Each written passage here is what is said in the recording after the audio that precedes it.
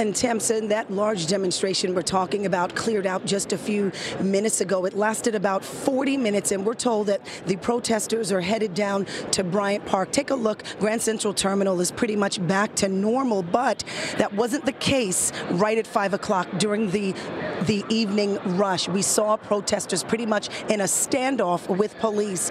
And they started this a few months ago after a 15-year-old boy was punched in his face by an officer. They say enough is enough. Havoc and disruption during the evening rush hour as hundreds flood Grand Central Terminal. I'm out here because I just want everybody to be treated equally, and I don't want systematic racism. Several activists joining together to spread a message. No fares for the transit system and no more police officers patrolling. The cops are the power arm of the state.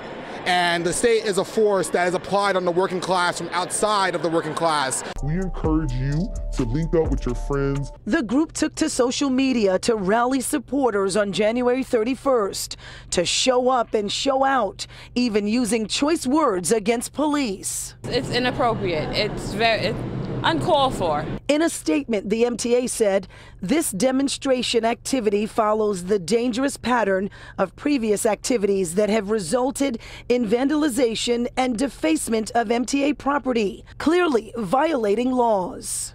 Sometimes change needs some dramatic methods.